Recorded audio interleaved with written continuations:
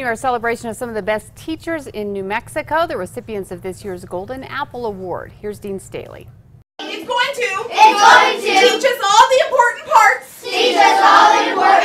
Inside Roxanne Mitchell's 5th grade class at Sandia Elementary School in Clovis, you can feel the energy. This is the work Mitchell knew she wanted to do since she was in elementary school. My grandmother and my great aunt were teachers, and my aunt and uncle were teachers, and so they always just respected the profession, and it was just something I always wanted to do, always wanted to be. Mitchell has advice for anyone considering a career in teaching. I would be honest and tell them it's hard. It's hard. You have to be determined because it's going to challenge you some days in ways that you never imagined that you would be challenged.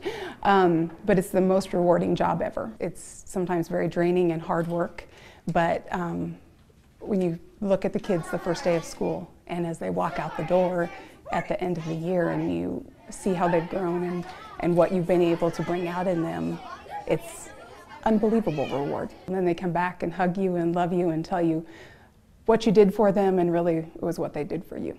And that includes some very special cases. The little girl would say all the time, I'm not good at math, I can't do math. And about February, maybe March, she started to be the one to kindly guide and correct the other children with how to do their math. And I thought, that's it right there.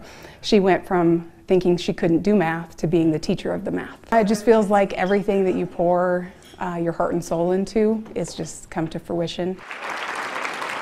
Mitchell found out about her Golden Apple honor at a school assembly. I am humbled to be in this group, but I'm so excited because they're so passionate about education. Mitchell has worked other jobs, but it was never the same as teaching. Going to work and being a teacher and knowing that what you do is going to make a difference to a child, make a difference to a family, affect them really for the rest of their life if you do a good job.